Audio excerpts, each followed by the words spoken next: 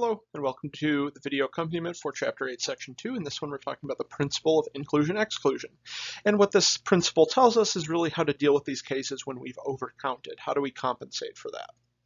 So after reading through the section, watching the video, you should be able to recognize when tasks can be completed simultaneously, as in the definition of addition and multiplication principle, and be able to compensate for this overcount.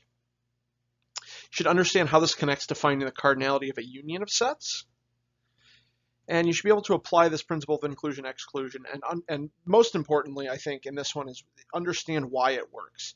To be able to, because I hate just memorizing formulas. And I sort of have the inclusion-exclusion principle formula memorized. But really, it's memorized because I can just see it in my head. I know why it works. And so I don't really have to store it as memory in my brain. I can recreate, I can synthesize that information again on command. And that's what I'd like you to be able to do. So let's get started on this, talk about inclusion-exclusion. So we've already kind of talked about applying this idea of we take off the common elements. We remove one set of duplicates, right? We did that in the last video. So let's try and strengthen and generalize that idea. So here's the principle of inclusion-exclusion for two sets. It says if we're given two finite sets A and B, then the cardinality of their union is the cardinality of A plus cardinality of B minus the cardinality of their intersection. So think of this. All right, we'll draw the universe of discourse for us. Helps to draw Venn diagrams for this. So I have my set A, and I have my set B. Let me make that a little bit bigger of an intersection because we'll have to think about that. So here's A, and here's B. And let's actually give ourselves an example here. So let's let A be the set 1, 2, 3, 4, 5, and B be the set 3, 4, 5, and 6. Then, so what is A union B? Well, that's the integers 1. Oh, wait, I want B to actually be a little bit bigger than that. 5, 6. Let's add a couple more. Let's do 7 and 8. And this is all those integers between 1 and 8 inclusive. And so we should get that the cardinality of A union B, so this would be one way of doing it. We first compute the union, and then we count the number of elements, so we should get 8. What this is telling us is there's a different way to compute this. First, we add up the elements of A, and add that to the number of elements of B, and then subtract off how many things are in their intersection. So I'm going to go ahead and depict this. So over here we have 1, 2, and 3 are in A and not B. Then we have, 3. 3 is in their intersection, right? 3 is in both of them, so I'll put it in here. 3, 4, and 5 are in their intersection. And then we have 6, 7, and 8 are in B and not A. So what this is saying is we find cardinality of A first. So this would be 5. And we find cardinality of B. In this case, that is 6. And then we find the cardinality of their intersection. So what's the cardinality of the intersection? The point here is, we still need to compute their intersection, but sometimes that's easier. That'll have less in it than A union B. And so sometimes it's easier to get a hold of. There are 3 things that they have in common. And so what we can do is we add up the elements of A, or count how many elements in A there are, count how many elements in B there are, and subtract off their intersection. So this would end up being 5 plus 6 minus 3, or 8. And that agrees with what we got before. So, right, my point here is we want to understand why this works. So let's look at this. When I count the elements of A, what am I counting in the Venn diagram? I'm counting every element that's in the A blob.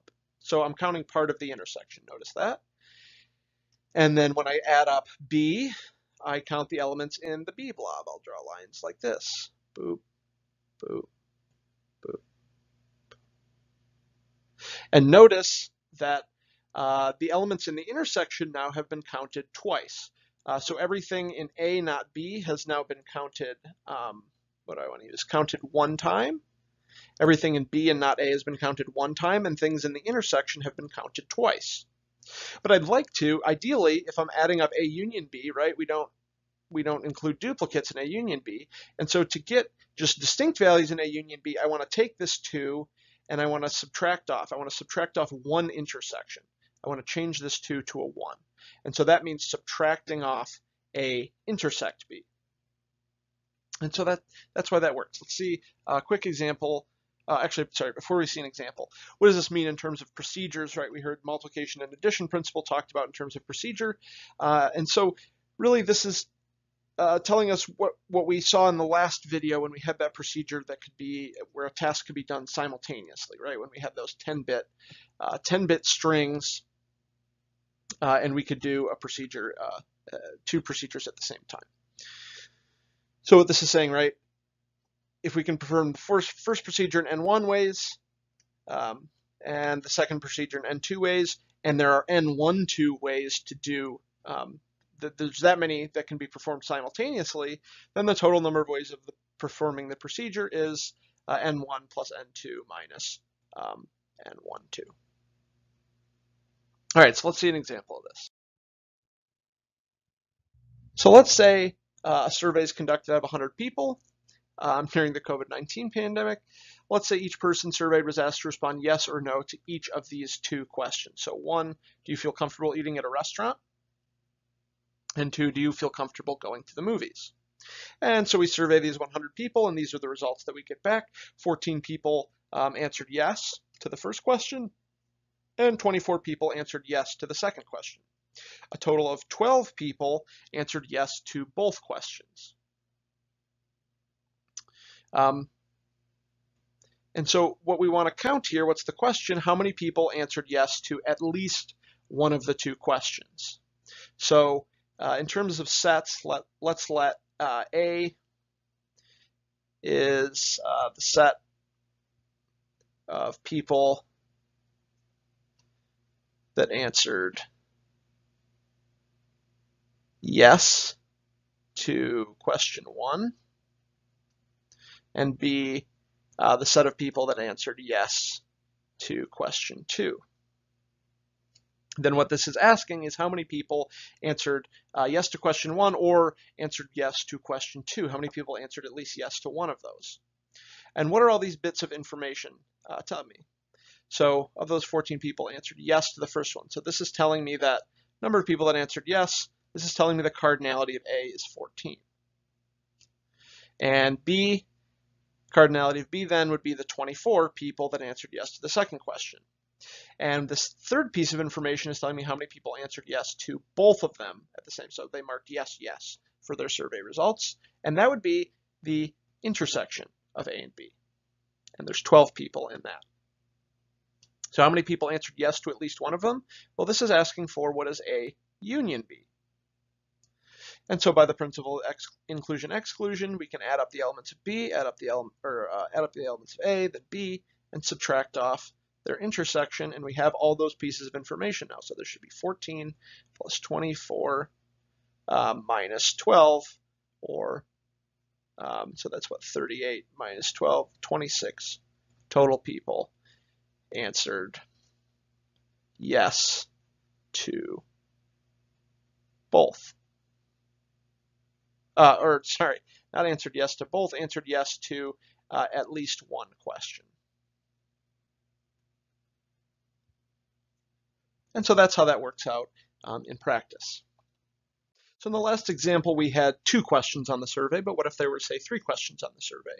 And we were given a little bit more information. Could we figure out how many people answered yes to all 3? And so let's generalize our principle for 2 sets to 3 sets. So this says for 3 sets, all finite, A, B, and C. Then the cardinality of their union is, well, what we do is we add up each one individually. We add all the cardinalities of each set by themselves. We subtract off the intersection of every 2 sets, and we add on the intersection of all 3. So why does this work? This doesn't look quite the same as for 2 sets. So let's take a look at why this works. I'm going to draw a big old Venn diagram here with A. I want to make that bigger. There's A. There's B. And there's C.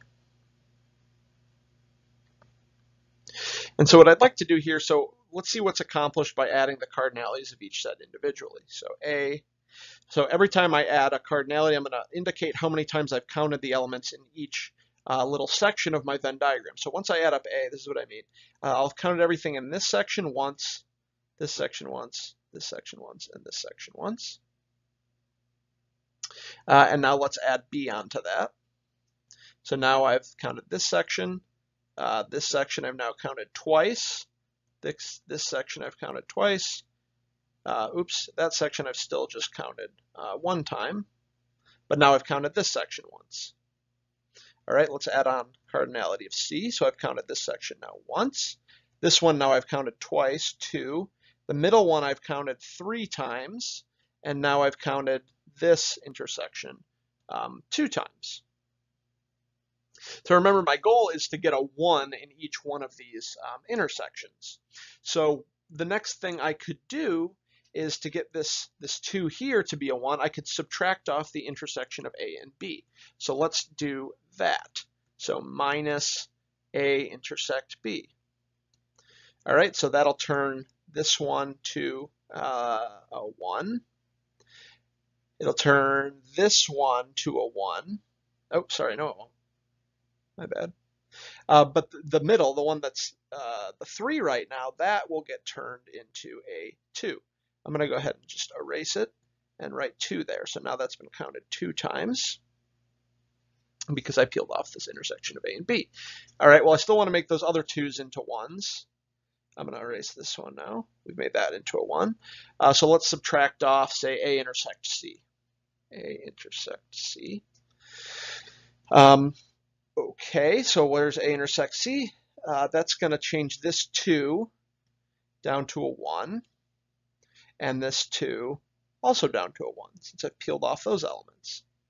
All right, now let's subtract off what's left, B intersect C. I still have that 1, 2 there that I'd like to turn into a 1.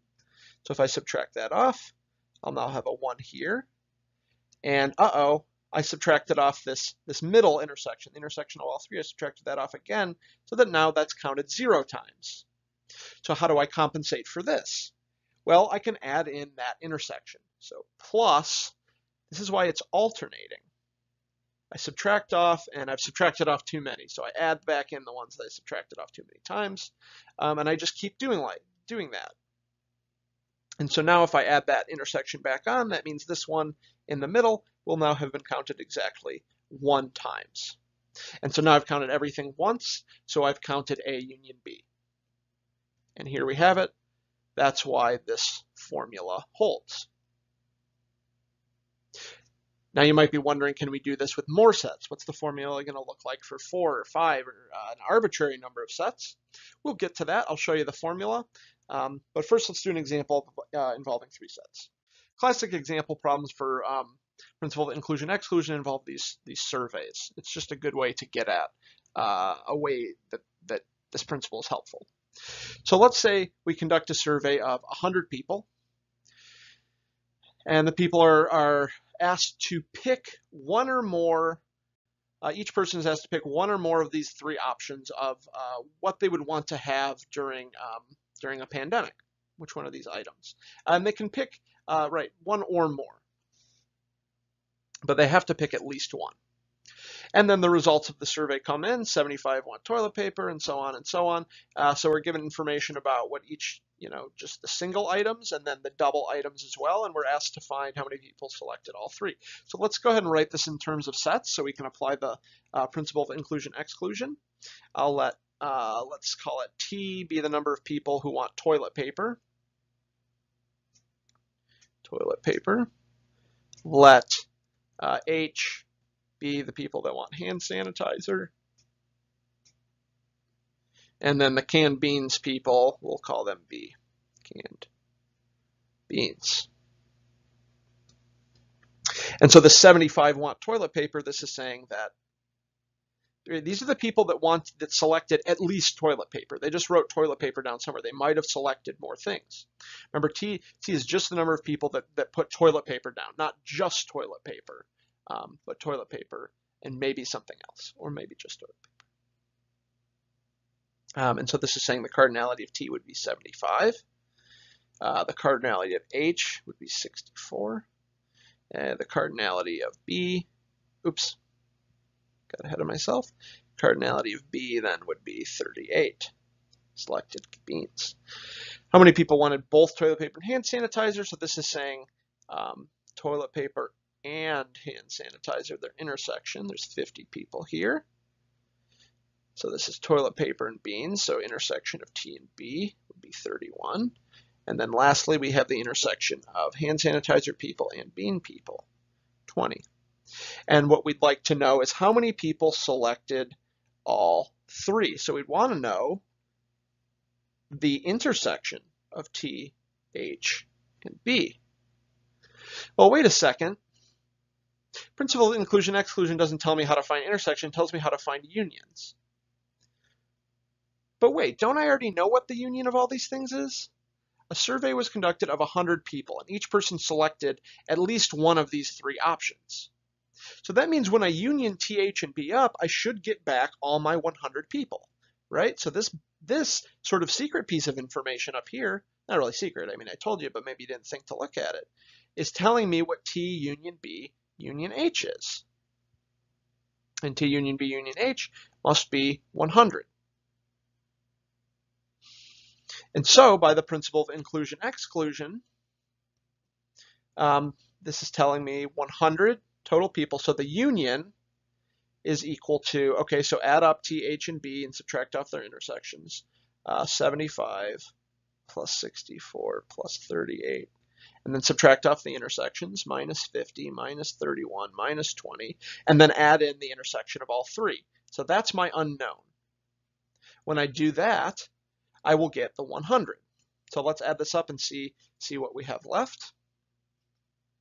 So we have 75 plus 64 plus 38, minus 50, minus 31, minus 20.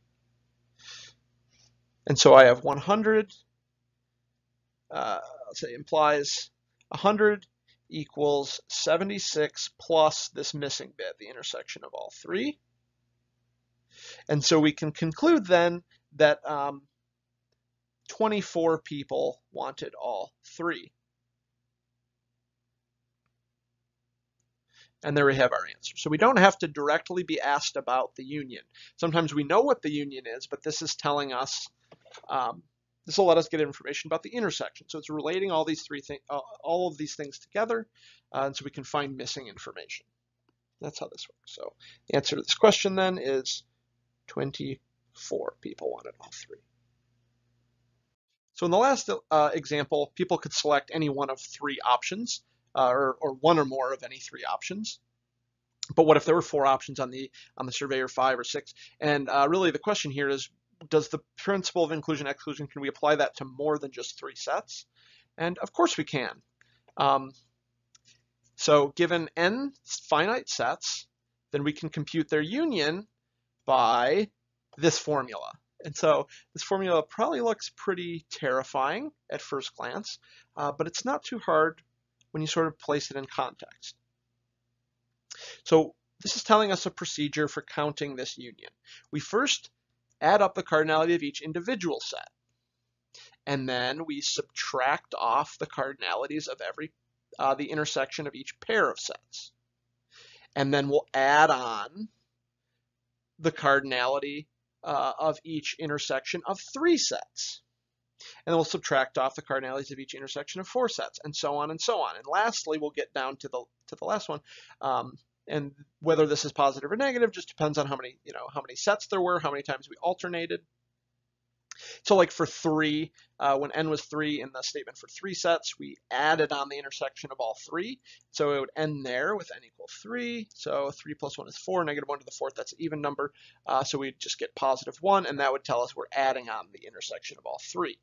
But this will work in general. That last one will always be negative 1 to the n plus 1, one more than the number of sets you have. And so really this is all you do. You alternate, subtract, add, and you increase the number of sets that are being intersected in each case. So maybe let's do one example involving this. So A1, let's let be 1, 2, 3, and 4. A2 be the sets 3, 4, 5, and 6. A3 be the sets 1, 2, 5, and 6. And A4 be the set 2, 5, and 7. Notice, let's find the answer before we actually use the principle. A1 union A2 union A3. So everything in their union is 1, 2, up through 7. That's their union. And so we should get that the cardinality is 7 by the end of this. A1 cup. So let's use this principle. See how to do it, and you should be able to do it for any number of sets after we just do 4. So actually, before I start writing that, I'd like to compute the intersections, or at least find the cardinalities of all the intersections. So I'll do this in yellow. So all the intersections of 2, I should write here. All right, cardinality of A is 4. Cardinality of A2 is 4. Let's A1 up here. Cardinality of A3 is 4. Cardinality of A4 is 3. And then we'll find the cardinality of each intersection of any pair of sets. So A1, A2. How many are we going to have, by the way? Ooh, maybe we'll get to that. A1 intersect A2. So they just have 3 and 4 common. So this is 2. We can do A1 intersect A3. So compare those two sets. What do they have in common? They also have 1 and 2, or no, they just have 1 and 2 in common, so that's 2. How about A1 and A4? What do they have in common? I think just 2. Yep, they just have 2 in common, so that's 1 element. There's more pairs, though. There's not just 3, right? We could also do A2 intersect A3. A2 and A3, 3, 4, 5, 6. It looks like 5 and 6 are repeated, so there's 2 elements in that intersection. A2 intersect A4. What's common there? 5 is common to both of them, and that looks like it's it, so there's only 1 element there. And we could also do what? A3 intersect A4. A3 intersect A4, they have 2 and 5 in common, so it looks like we have 2 there. All right, let's do the intersection of all of any 3 sets. So we could do A1, A2, A3. So A1 and A2 just have 3 and 4 in common, and then A3 doesn't have 3 or 4, so this is 0. Nothing in that one. How about A1 intersect A2 intersect A4? 1 and 2 again just have 3 and 4 in common, and A4 doesn't have that, so this has cardinality 0. That's the empty set. We could also do A1 intersect A3 intersect A4. So 1, 3, and 4. Well, 1 and 3 have 1 and 2 in common. And then 4 has 2 in it. So that's 1 element in common. That would just be the set containing 2 would be that intersection. Oh, and there's one more. What if we did A2 intersect A3 intersect A4? So 2, 3, and 4. Let's see. They have 2 and 3 have 5 and 6 in common. And then 4 has 5. So this is 1 element in it. And then what about the intersection of all 4 of them? Well, we've already seen that the intersection of 1, 2, and 3 is empty. And so if we intersect 4 onto that, that'll also be empty. So there's 0 in that. And so what we'll do is we will add up all the cardinalities of the individuals. So we'll sum up these. So that's 4 plus 4 plus 4 plus 3, that's 15. Let's sum up all of the intersections. So 2 plus 2 plus 1 is 5, 7, 8. There's 10. of these. And then the intersections of all 3, there are 2 of those, and then the intersection of all 4, 0 of those. And then we'll alternate signs. So this will be 15 minus 10 plus 2 minus 0, giving us a grand total of 7. And that's exactly what we would have gotten if we just would have found their union first. Now you might be thinking, oh, why didn't we just find their union first? Seems like that's a lot easier. Well, sure, if we have, you know, if they're small sets, each one is a small set, yeah, sure, finding their union might just be easier than counting that. But if they're really big sets, that might be a lot harder, and it might be easier to keep track of the intersections because they'll be smaller, require less memory, less. Yep. And the second thought is, well, remember in the last example, we weren't actually searching for the cardinality of the union. We knew that, and we wanted to get some other piece of information. So just being able to relate the cardinality of the union to the cardinalities of each of these individual intersections means if we have enough information, we can recover other information using this. We don't need to be finding the union, just like that last example. All right, that's it for this one. I'll see you in the next video.